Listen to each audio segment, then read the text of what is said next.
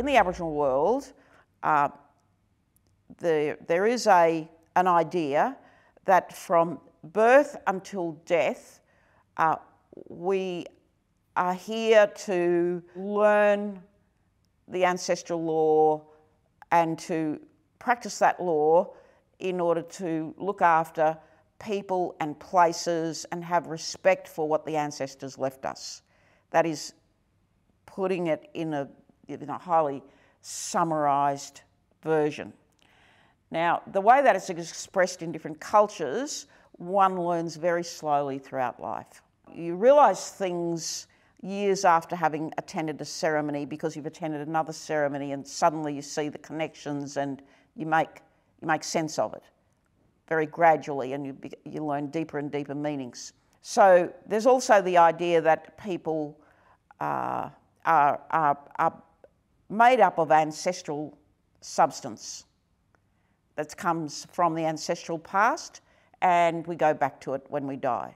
In each country, there are places with huge significance, and it's where there are ancestral beings or where ancestral beings did something extraordinary, and so these places are celebrated in songs and dances and designs. The designs could be in rock art or painted on the body. People paint them in art, various kinds of artworks. They make sculptures. You know, you heard today from Brian Gardericha that not only is he multilingual, he speaks he talked about 2 languages.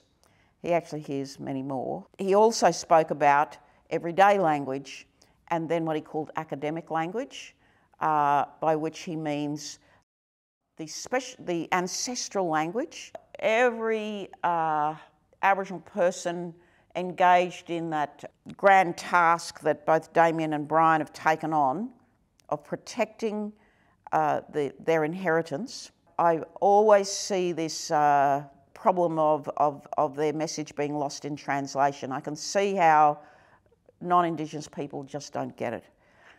And it's a shame because what they're saying is very important.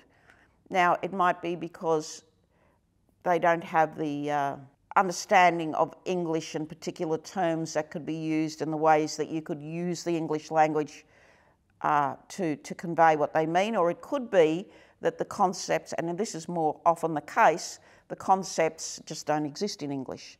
We have a responsibility, all of us, to preserve human cultures.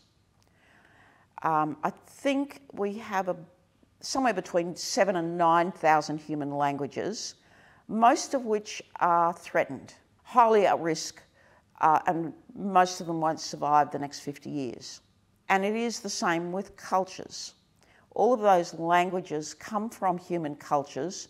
Not only do you lose people who can speak languages, but you lose all of that knowledge that those people had as a result of speaking a language that you might say was created in a place amongst a particular group of people over a very long period of time, and globalisation and economic development threaten that legacy, that human legacy.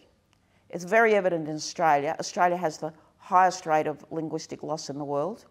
So we all have a responsibility to do what we can to preserve human cultures and find a way to live sustainably that does not wipe out those human cultures. We have a lot of challenges. The climate crisis is one of them, but it is forcing us to rethink how we live on this planet.